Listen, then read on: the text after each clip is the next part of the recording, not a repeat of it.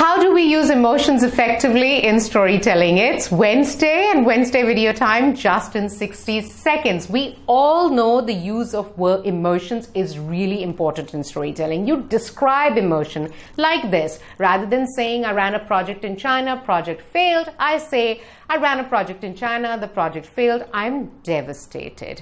Now the audience will think I'm devastated because I must have worked really hard on that project. It makes them feel and think about me in a certain way. But then there is a problem with that strategy. The problem is that in a business setting, it is really hard for people to put themselves at the forefront of emotion. A better strategy is to use passive emotion description. So you say, I ran a project in China, the project failed, the team was devastated, and so was I. As soon as you adopt that strategy, you feel a lot more comfortable describing an emotion.